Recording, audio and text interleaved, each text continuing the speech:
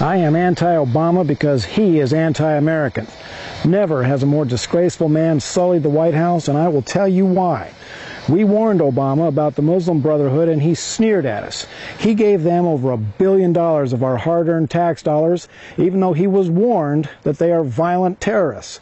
And now they have proven us correct by attacking our embassy in Egypt. And on the anniversary of the 9/11 slaughter of innocent people. The Muslim Brotherhood is the sworn enemy of the United States of America, and so is anyone who supports the Muslim Brotherhood.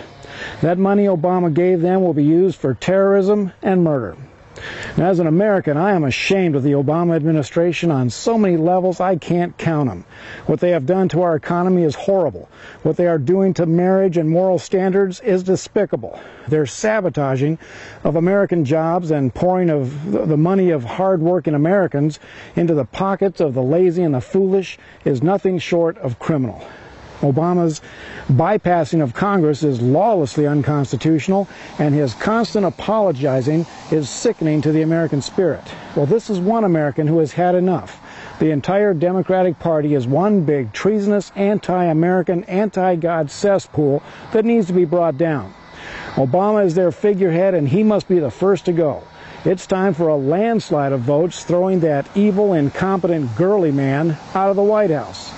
Now, it wasn't long ago that Obama was insisting on sending over 100 of our heaviest and most powerful main battle tanks to Egypt, knowing full well that sooner or later they would be used on Israel.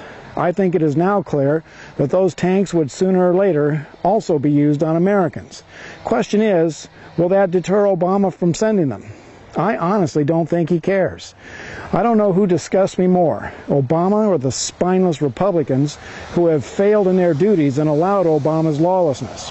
John Bolton said it very well the other day when he said that Obama is comfortable presiding over the decline of the United States. It is my Wild Bill for America opinion that Obama wants his legacy to be as the man who dismantled the last superpower.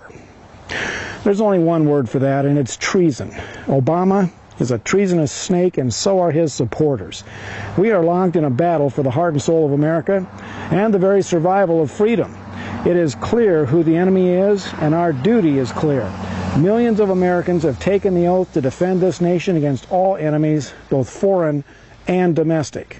And this is Wild Bill for America saying, Americans, get to work. Your duty is clear.